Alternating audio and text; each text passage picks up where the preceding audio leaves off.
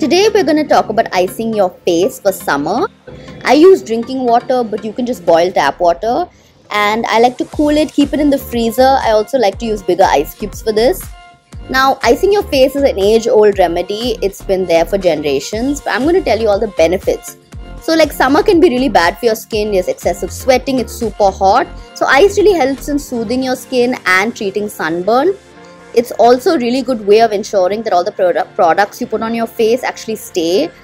And it's really good for healing and preventing acne, keeps your skin glowing, reduces puffiness, calms inflammation, and can even be an exfoliator. And because it boosts blood circulation to your face, it makes it really radiant. And I hope you guys try it out and let me know what you think. I really love this for summer, and just generally it's really good.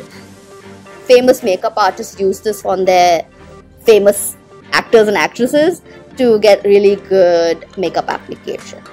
Bye.